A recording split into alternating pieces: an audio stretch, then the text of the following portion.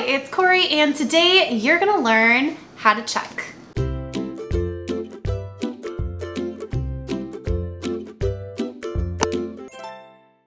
I'm so excited to bring this video to you. Finally, other than people asking for lead sheets, it's the most requested thing that people ask about. Often, most of my tutorials have an option for chucking, and now you'll be able to do that too if you don't already know how to chuck. So if you haven't already, make sure to subscribe to my channel. That way you can always be notified when there's a new video that comes out, which is always on Sundays, but I've also been trying to get a second video up on Wednesdays as well, and hopefully I'm trying to move into more often as well. On top of that, I also have an Instagram. You can check me out at Cory Teaches Music on Instagram. It offers a lot of behind the scenes things, stuff that kind of go on outside of just this YouTube channel that I do musically. And also I often give little teasers about tutorials and videos that are to come out. Also, if you haven't already, check out my Patreon. This video is actually thanks to one of my patrons. They are in the gold tier and they asked for to learn how to chuck.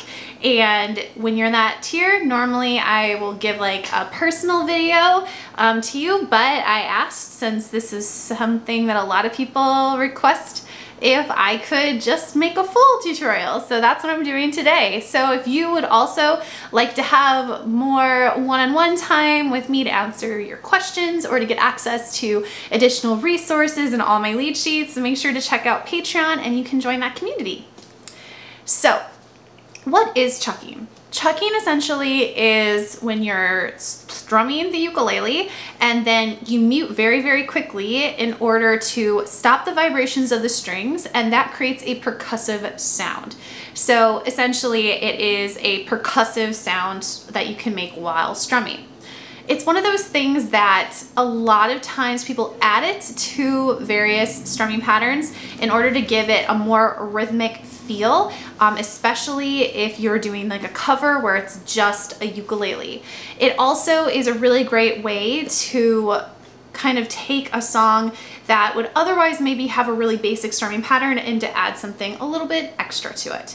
So the first thing I want you to do before you try to do any kind of chucking with your right hand the same way you would when strumming is I want you to take your ukulele. For me, I'm using a concert size, but again, this works on any size of ukulele. And then I want you just to take your left hand and just set it on the strings of the ukulele. Don't press down, just set them. That's going to make it so that they can't vibrate in a normal way and they won't sound to produce a regular chord. So what I want you to then do is take your strumming finger, whether you're using your thumb or your pointer finger, and just strum. So you can hear that. It's not vibrating. Now it vibrates to the extent that you can at least hear something happening. And that's me just striking the strings, but they don't vibrate fully, so they're not sounding fully like they would if I was playing a chord. Now the reason why I'm having you do this is I want you to get used to the sensation of what it feels like in your right hand when the strings aren't sounding the way that they would when you're regular strumming. Instead, they have that muted sound. And again, you're not pressing down, you're just keeping your fingers here. So once you're comfortable with that, then we're going to move on to actually being able to chuck while you strum. Now, there's no big secret here. It's essentially strumming and then resting normally the palm part of your wrist. I'm not sure what the technical term for this is, but right here on the palm area of your thumb into where your wrist is, that's where you're going to be resting. So strum, rest, but it happens in all one motion. So then you chuck. All right. Now the best way I can describe this as far as an analogy, it's like striking a match. If you've ever struck a match before, you have to get that amount of friction so that the residue on the matchstick hits the lighter part of the case and it catches that flame. It's the friction that makes it ignite. And that's what you're doing basically with the ukulele. But the igniting, it's not gonna ignite in flames, obviously, but that's what's going to get that really nice combination. So you're going to strum, mute, strum, mute, strum, mute. Essentially, you're gonna keep doing that faster and faster and faster till it eventually becomes one fluid motion. And that's when you get to that match striking place. So what I'm gonna do is I'm gonna go strike, mute, and I'm going to speed it up over and over and over again until eventually I get to the point where it just happens at the same time.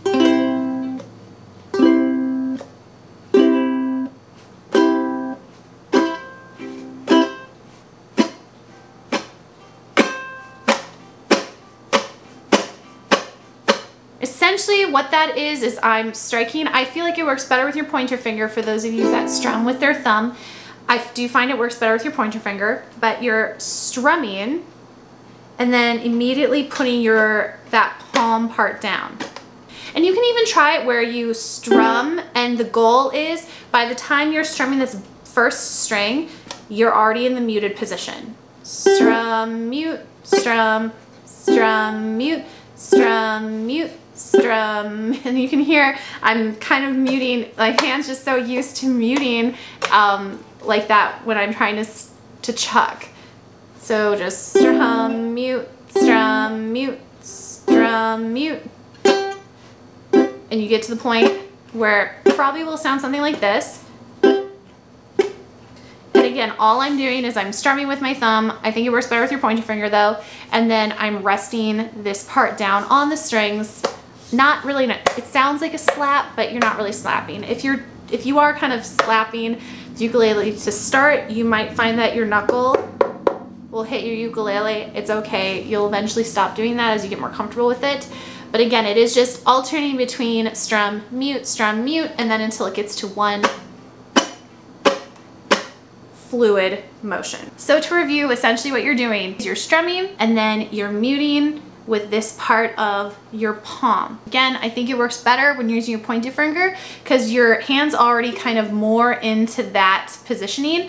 I always say when you're strumming with your pointer finger, you start with that L, then you kind of like deflate it a little bit. You take your thumb, rest it between the two joints on your finger. That way it's nice and supported and then the rest of your hand is really relaxed.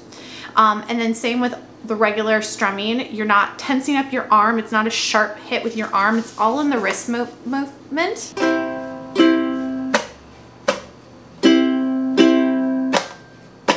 And the goal here is that it eventually becomes so fluid that it's just all a part of almost a regular strum and then you're just muting it really quick. I think the biggest problem that people have with the strumming is that they're not muting fast enough and so they let it ring for too long so it just sounds like a mute rather than a chuck.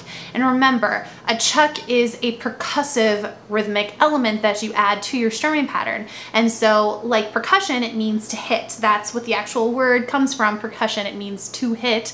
So you're hitting those strings and stopping the sound. Thanks so much for watching. I hope you found it helpful in learning how to chuck.